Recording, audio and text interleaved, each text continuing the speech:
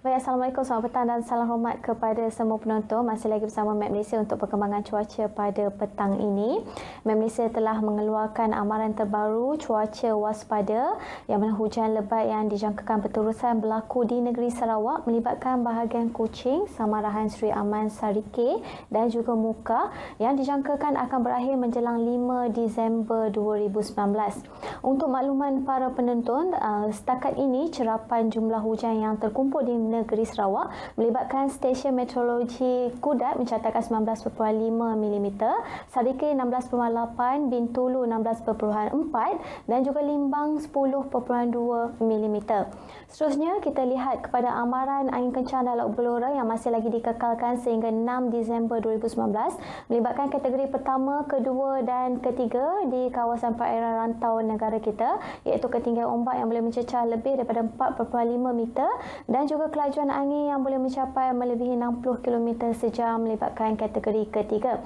Dan amaran ini adalah berbahaya kepada semua aktiviti perkapalan termasuklah aktiviti-aktiviti di bot-bot kecil, rekreasi laut, sukan laut dan juga menangkap ikan.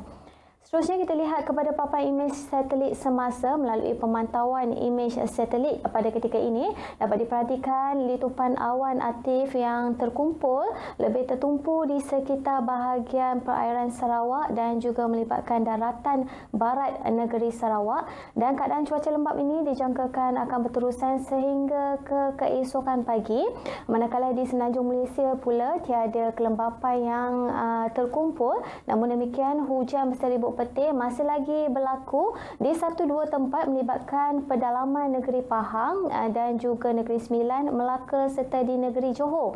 Keadaan cuaca lembap ini dijangkakan akan berterusan sehingga ke awal malam nanti.